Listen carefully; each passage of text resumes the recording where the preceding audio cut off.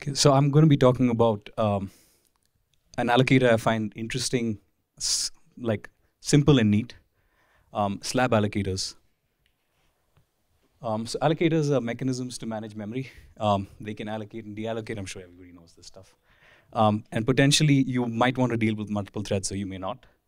And they are usually composed of other allocators, and typically, complex allocators are highly layered. The lowest layer is the page allocator.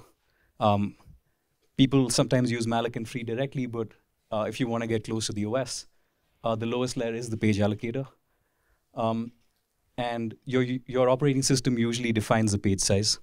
For Unix systems, it's typically used to get the pages. You typically use mmap and munmap. You could also use sbreak.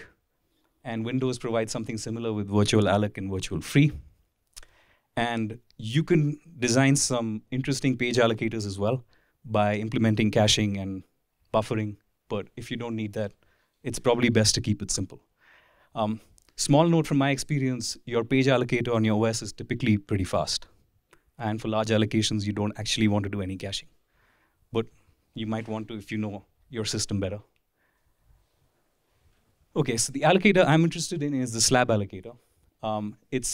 There was a paper on Usenix by Jeff Bonwick who detailed some of this much more than what I'm going to talk about here. And if you're interested, please check that out. But it's usually for small-sized objects. And it's similar to pools.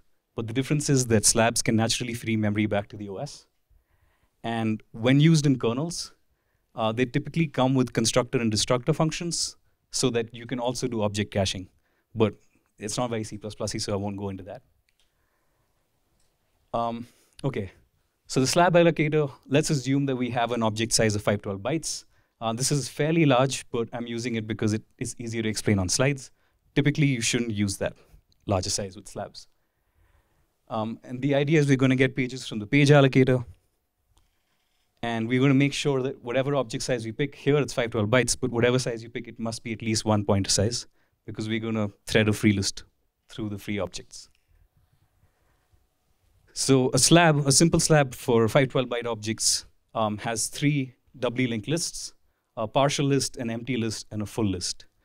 These lists aren't actually for the individual allocations, but they're for slab pages themselves. And I'll explain what a slab page is. So slab page is a forward and back pointer to be able to attach to one of these lists. There is a singly linked list called free head. And we also know the free size in constant time. This particular slab page, it has 4 open slots and 3 used slots. The gray stands for used, and white is free. The reason there are a total of 7 is because we get a single page, you can fit 8, but we are using metadata here, which is quite wasteful, but typically you wouldn't do that. So the free head, as you can see, is threaded through the free nodes in the slab. And it's pretty similar to pool in that sense that you can, in constant time, find an allocation, find memory for an allocation. There's also an empty list, which is where you can store completely free slab pages. And there's also full slab pages. And these 3 are useful because let's say that you free everything in a slab page. You can move the page from partial to empty. And if you need suddenly more memory, you can move them back. You might want to be careful of thrashing there, but there are ways you can avoid that. So an allocation typically goes like this. You get a request. You know the size is 512.